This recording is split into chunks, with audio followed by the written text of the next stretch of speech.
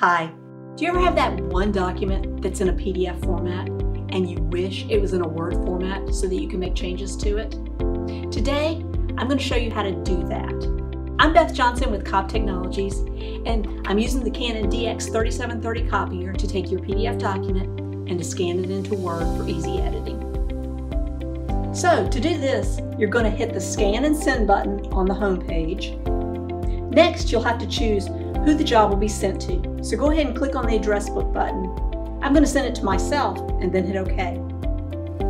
On the center right side of the Scan and Send screen, I'm going to select the PDF feature. On the next page, you're going to click on the Open Office XML button.